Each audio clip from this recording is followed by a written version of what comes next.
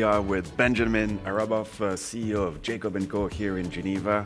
And last year you had shown me kind of under the table a little prototype. And this year, well, it just came true. So tell us all about this new Astronomia. The Astronomia collection was born in 2016. And I remember when Jacob was telling me about it, I wasn't involved in the business, but I remember when he was telling me about it, he was so happy with the turnout, but he wanted to take it to the next level. You know, and oftentimes when he looks at a product, he always thinks about what's next. How could I evolve this even more so? Yeah, because some people could be just satisfied with what they had there. Right. It's a gift and a curse because like you want to be satisfied with something that you created that also has never been done before, but then also it's like you're never happy with it. But I think now he's finally happy. It took 7 years. So when we first did the Astronomia back in 2016, it was turning on its axis in 20 minutes. So it would make a full 360 rotation in 20 minutes, which is cool, innovative, never been done before. Over the years, we've decreased that time.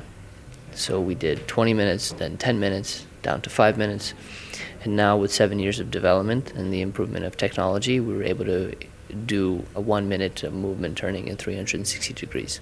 But I mean, gaining those 4 extra minutes, that was, real challenge because, you're talking about different type of forces that you need to manage, I guess. Yeah. So we had to integrate a constant force into the watch that helps the movement turn in such a speed. Because it's speedy, but it's smooth at the same time.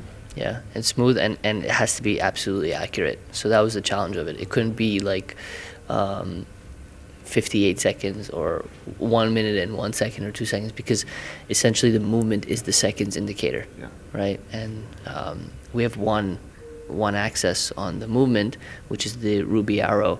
That is the seconds indicator. And did you have like kind of weight issues that you needed to think about? Because on the other Astronomia you always had like 2 axes to balance things out, and on this one actually you only have 3. Was something more complicated to achieve, or what was the idea behind this? Yeah, so in every Astronomia the weight was always the concern or the focus. Like we had 4 arms, each of the arms needed to balance each other out. In this one, the weight was even more important. And even so, we had to change the design multiple times because we had weight issues. So, each of the components of that watch is carefully calculated to make sure it's perfectly weighted to work for the movement. And it must require quite a lot of energy. So, at the end, how much power reserve do you have with this watch? 36 hours. Okay. Yeah. And we have to talk about what you introduced yesterday because that was quite flamboyant. Tell us a bit about this crazy timepiece. Yeah, it's a big show for us. We unveiled the Astronomy Revolution. We have the Yellow Billionaire watch. The Yellow Billionaire watch, which we called the Billionaire Timeless Treasure. And the reason why we call it Timeless Treasure is because it's a timeless watch. And also, it was a true treasure hunt to find these diamonds all around the world. It's a project that took us 3.5 years in development of finding stones. We needed to find about 800 carats, rough diamonds, to cut down to about 217 diamonds or carats of diamonds to make this watch. And you have 2 different types of yellow diamonds, right? Yes, fancy vivid and fancy yellow diamonds. And the idea also was what was the reason for this? The reason for the project? No, for the fact of having these 2-tone diamonds. Those type of diamonds are like impossible to find, so we needed to have a kind of like a degrade atmosphere in the watch. Yellow diamonds are extremely rare. For every 10,000 white diamonds, there's only 1 yellow diamond that's found. So it made it even more so difficult to do.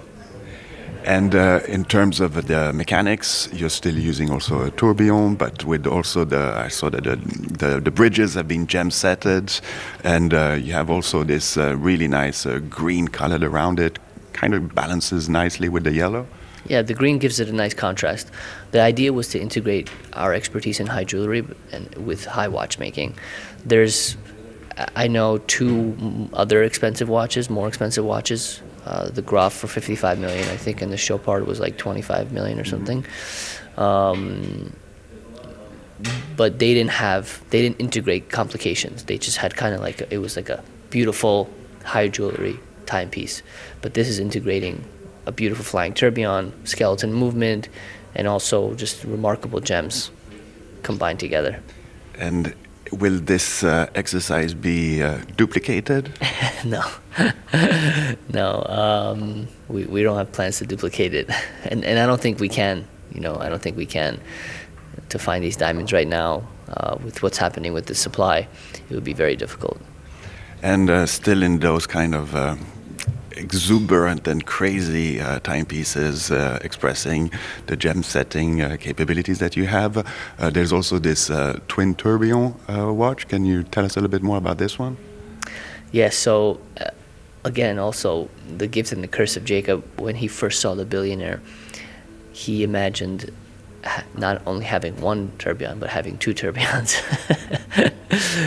since it would fit in the same kind of case and dial.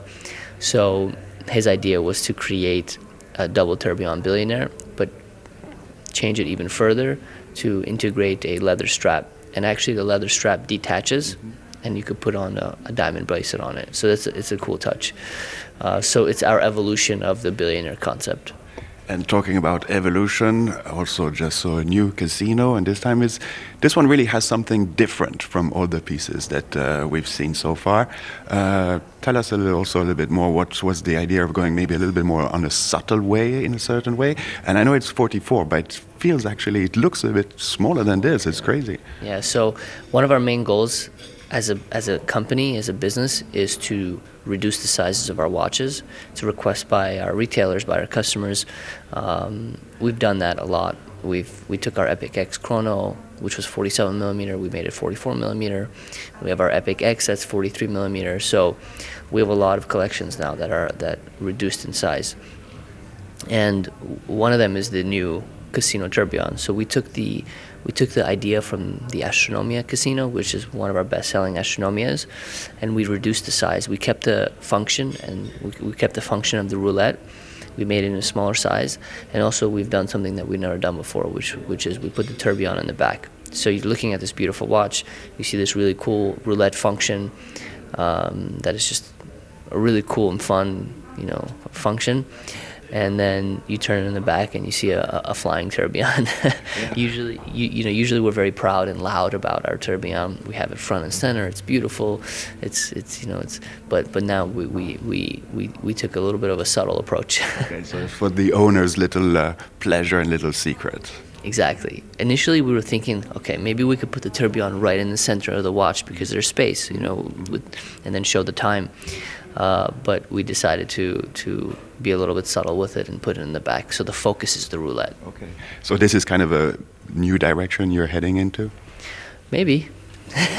Maybe.